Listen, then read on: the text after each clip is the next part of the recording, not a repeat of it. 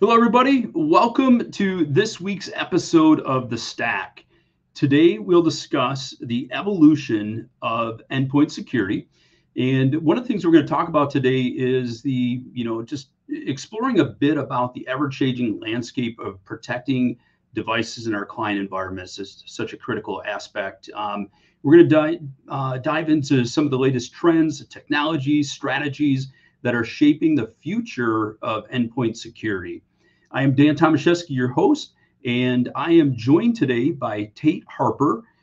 Tate is with ThreatLocker. We have Tate Harper here. How you doing today, Tate? Doing very well, Dan. Thank you for having me today. I really appreciate you being here. One of the things that as I've indicated to our audience, we're going to talk about is just that evolution of endpoint security. And I'm really going to date myself here as I talk about the evolution because I've been around long enough to have seen this entire evolution. I remember the days when we would just slap antivirus onto a workstation and consider this security, right? And maybe we also added some type of a hardware firewall. And it's not that we didn't take network security seriously. It's just that that level of protection matched the threats that were out there.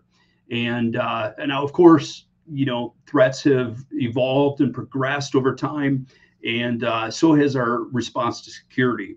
And we've moved from security being mostly a single tool or just an individual thing like AV to more of that layered approach to security.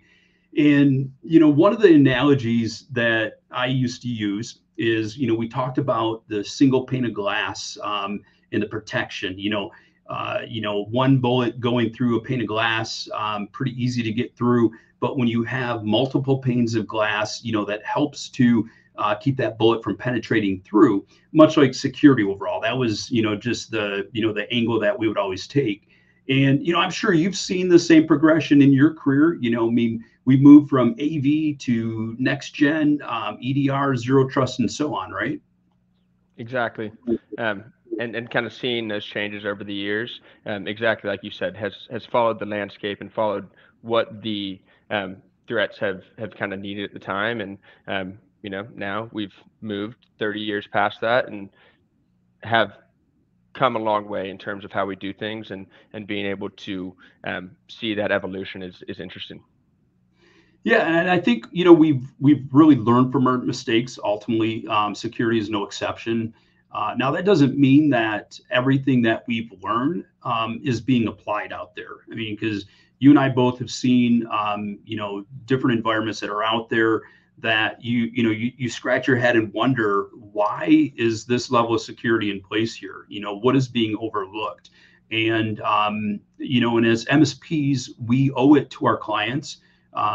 They trust us to provide them with the level of protection that's going to mitigate the threats that are out there. And we would expect that everybody would have moved away from the allow everything unless explicitly denied, and moved more towards and apply those principles to block by default and allow by exception. But this idea to restrict user access to the minimum necessary permissions, is required, and it's a no-brainer. It's one of those things that we should have in place. Now, what I want to do is talk a little bit about zero trust overall and the zero trust approach. Can you give some overall benefits? What are those benefits to that zero trust approach, in addition to more of a robust security posture? Yeah, definitely. So, I mean, obviously, the first reason that zero trust was implemented is because of that security posture. How do we make something that is only allowing the software that needs to be there, and anything else that comes into the environment is automatically blocked? From a security standpoint, fantastic. However, when we work with these end users, oftentimes you'll run into the conversation of, well, I thought I was already protected because I have antivirus, and then you sold me a next gen antivirus 3 years ago, and then last year I got this new EDR. Like, how do I still need something else from that point. And then I like to often bring in just other aspects that win from the least privileged standpoint. And if you think about your users, maybe you look at a accounting department, for example, and you deploy a ThreatLocker agent or a whitelisting tool, and you see that, hey, there's 16 of these 25 people have Steam on their computers, or accessing websites that they shouldn't be accessing. Being able to not only protect them from things that could go wrong, but also be able to build operational efficiency within your end user organizations, and say, hey, how about we make sure your employees are only accessing stuff they need to access to get their jobs done, or also protecting intellectual property. If the sales guys only need to access the sales data, why do they have access to all the data within the company? So let's restrict only things that they need to see, to make sure that your intellectual property is protected, not only from cyber threats, but also from users within the environment. There's no reason for everyone to be able to see everything. So we can really limit things down when you implement a zero trust architecture, not only from a application level, but also take it down to the storage, or focus on what user privileges need to be given to people. So I often say build operational efficiency and protect intellectual property are two big wins apart from the security side of zero trust.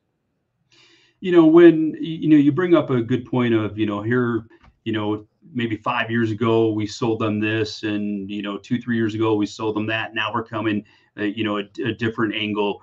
I think we often have to help our clients understand what worked yesterday doesn't necessarily mean it's going to work today. We need to continue to evolve, not only security tools, but also the various security practices.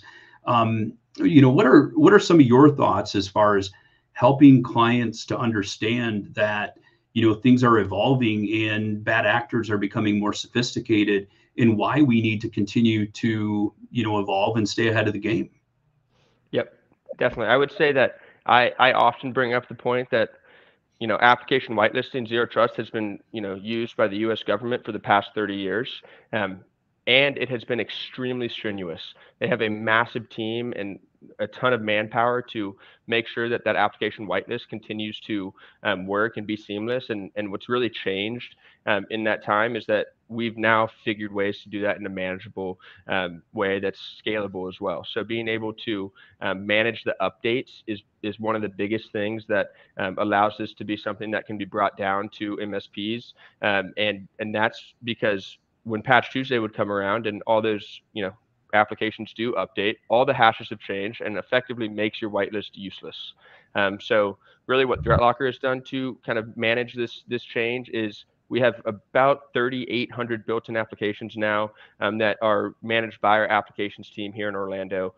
So as those updates come out, we either get them right away, or in some circumstances get them before they come out from the vendors, to make sure that when those updates do get pushed through, that the whitelist is still running smoothly. And that's been a big kind of change in the way that you're able to bring this down to over to the MSP level. So, you brought up a good point about the U.S. government adopting this and having this in place for decades. If that's the case, why is it not been adopted by more? If the U.S. government has had this in place and has been using zero trust for decades, where do you see the reasoning behind that there?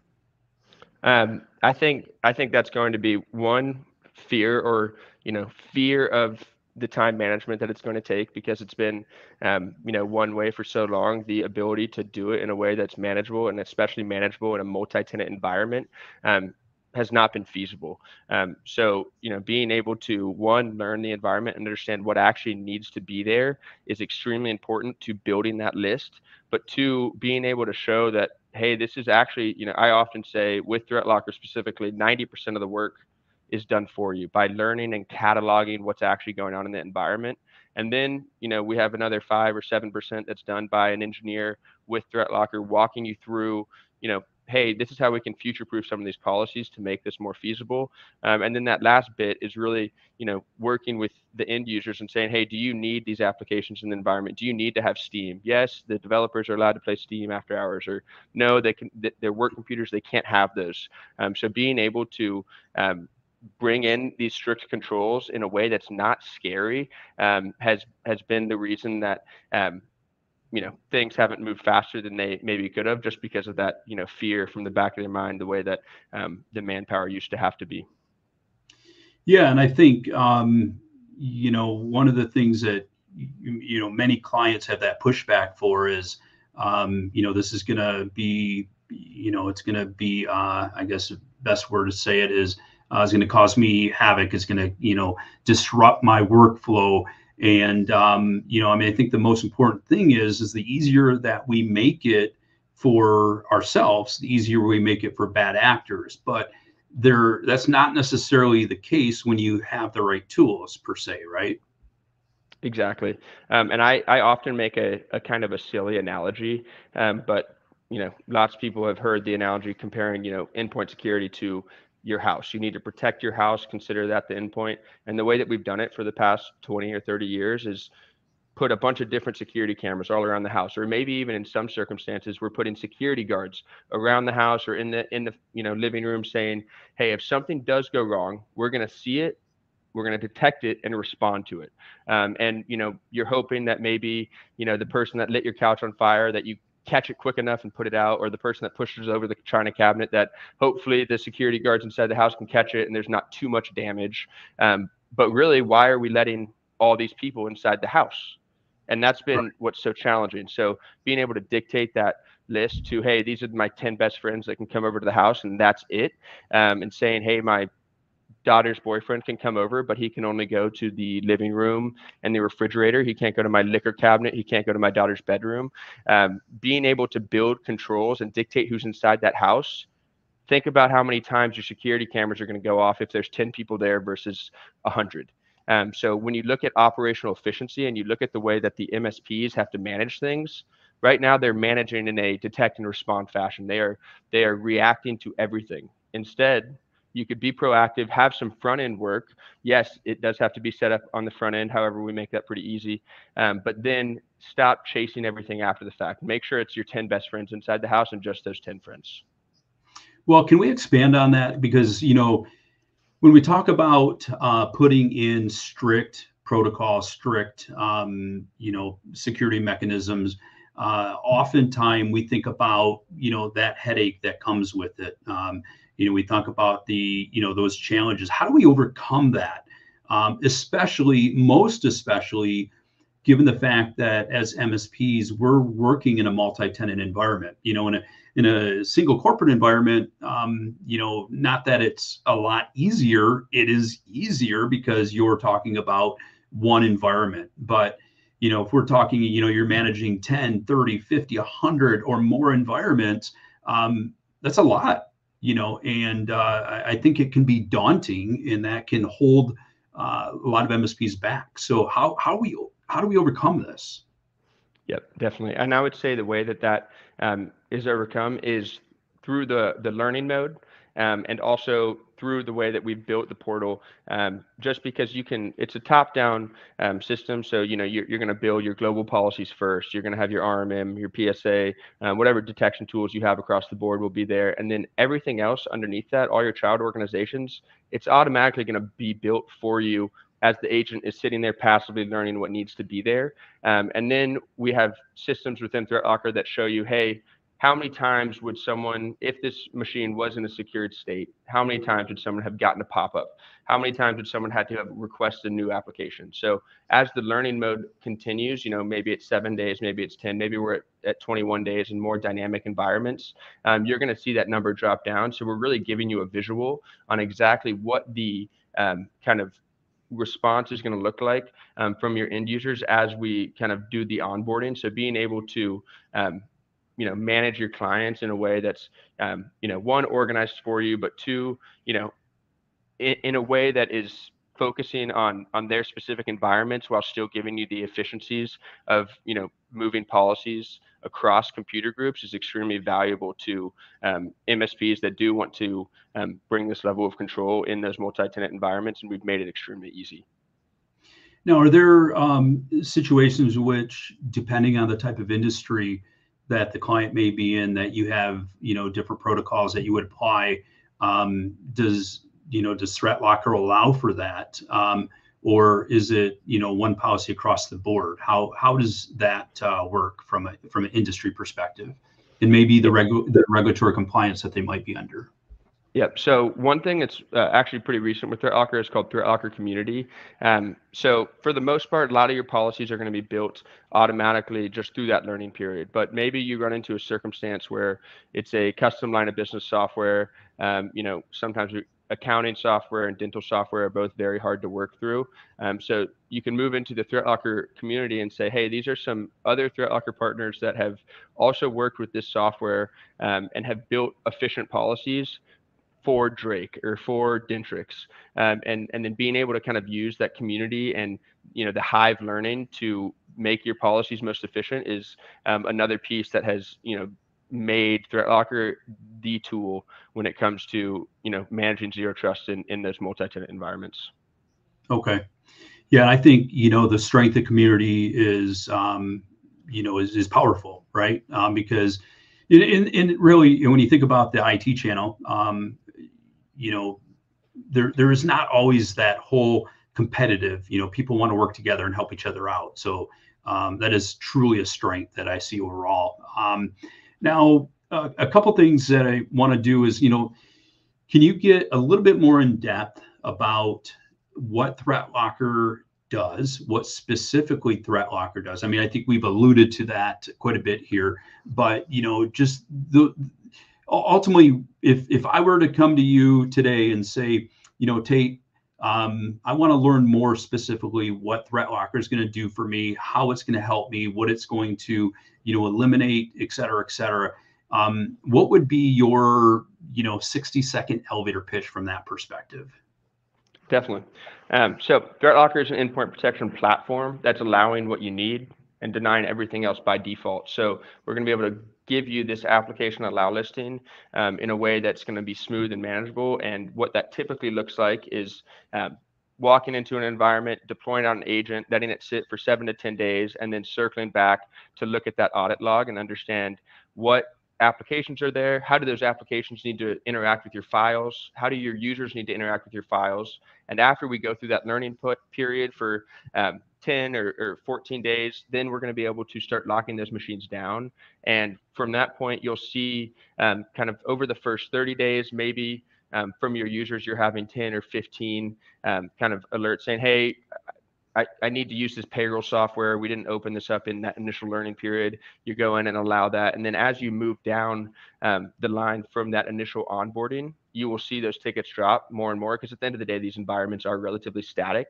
But walking through that process and understanding what's in those environments, what actually needs to be in those environments, let's just let those things run, is what we're going to do when we bring someone to ThreatLocker and walk them through kind of a proof of concept. We are fully understanding that tools need to be tested, and what's great about ThreatLocker is that we understand when you do deploy ThreatLocker, you're going to see things that you did not know were in your environment. You might have an old RMM running, or you might have files interacting with things that it shouldn't be interacting with. So we're going to show that level of visibility and then show you how we can control it, and that's really what ThreatLocker has made a name for.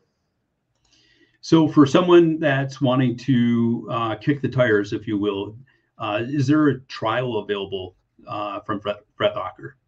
Yep, 100%. So if you guys do want to take a look at ThreatLocker, you can go onto the ThreatLocker website and hit book a demo. When you do that, we go through that demo, show you exactly what it looks like, and we can even deploy agents on that call and walk you through a trial of exactly what I just said, allowing everything to run at first and cataloging it, and then taking a look at those logs and understanding what needs to be there, and then securing it down. So being able to kind of go from A to Z. I often say, if you give me an hour a week for 5 weeks, I will take you 0 to 0 trust.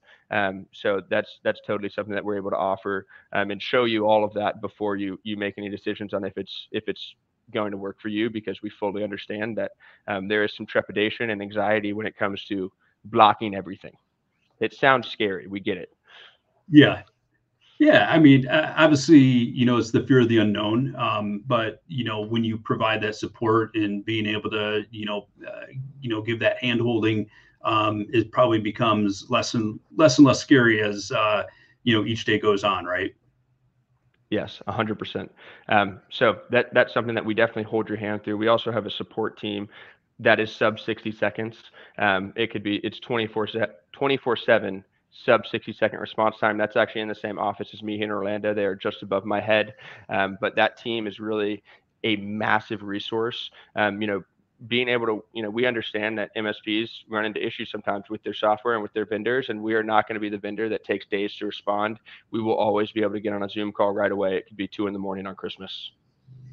Well, I got to tell you, I was in Orlando in January. I had opportunity to visit your corporate office. Extremely impressive. I mean, you guys have a massive corporate office there. But what I was so intrigued by is the dashboards up that were showing the countdown, and the emphasis on that 60 seconds is it really blew me away. So that's pretty cool. Is there anything else that you'd like to share with us? As far as any new products, anything additional that you guys have available or coming available that will help MSPs even more in protecting their clients? Yeah, definitely. And we actually had some very exciting news about 3 months ago at our annual trade show here in Orlando called Zero Trust World. But at that show, we released our new product, our MDR product. So about a year ago, we came out with an EDR, and we've always been, the control solution that says layer your security with those detection tools. We're not a silver bullet. We don't think that, but we do believe that denying by default is extremely important, and layering that security is important. And now with the fact that we have an EDR and an MDR as well, it turns ThreatLocker from that same company that believes in control, layering your security, but also, hey, we believe in control, and now you can layer your security with us if you choose to. I'm sorry, layer your detection with us if you choose to, which really turns us into a full endpoint protection platform. And one interesting part about the MDR component is that we have been around for 8 years, and we've seen when you do block by default and stop everything, your threat landscape goes from something that's this big down to this big, and your EDR alerts will drop off dramatically. They're dropping off 50-60% because of the landscape massively being reduced. So that is fantastic to reduce those alerts. But what if there's other things within that zero trust environment that you'd want to have visibility on? Moving back to my sales example of the sales guys only accessing sales data, we set that up within our zero trust controls, but we could set up another policy within ThreatLocker Detect, which is the EDR, that says, hey, after 100 files have been moved, or maybe I go in and move 100 files or delete 10 gigabytes of data, and yes, it's allowed within the zero trust architecture, but I could be doing something malicious with that. So within the Detect policies, we can say, hey, after X number of files have moved, or after X gigabytes of data has been exfiltrated from, this computer, lock him out of the file share. Or after 10 failed logon attempts, lock him out of the RDP server. So being able to build configurable and actionable policies within your EDR is extremely valuable to get the data that is actually relevant to you, or maybe turn off some, maybe you're getting false positives in your EDR and you don't actually need to see those, and you can move those from an alert down to a warning, and kind of more so make your EDR the way you want it to be, if you choose to. And then the MDR component is us managing that for you, managing those indicators of compromise that come in. And when you look at a pricing perspective, it really is impressive to see that, including our MDR and our zero trust controls, we can come in and be competitive with a tool that's just doing the managed detection, because we understand that if you do deny by default, that workload is going to be far less, and we can pass the ideology through to you in the economics, which has just made my job a whole lot easier. Right. Well, we do know that a multi-layered approach is necessary. We need to focus on that reactive ability of detection tools, but we also have to be proactive. That's where we live in the world today, and have been. But it is something that needs to be applied and adopted. overall, if someone wants to learn more about ThreatLocker, as Tate mentioned, you can go to threatlocker.com, schedule a demo. If you go to everythinmsp.com as well and you search for ThreatLocker, you can learn more directly at everythinmsp.com. There's also a schedule a demo button right on our site as well. I want to thank everybody for your time today, listening to us. Tate, thank you so much for your time as well. I appreciate it. Hope you all have a great rest of your day, and we'll talk to you soon. Take care.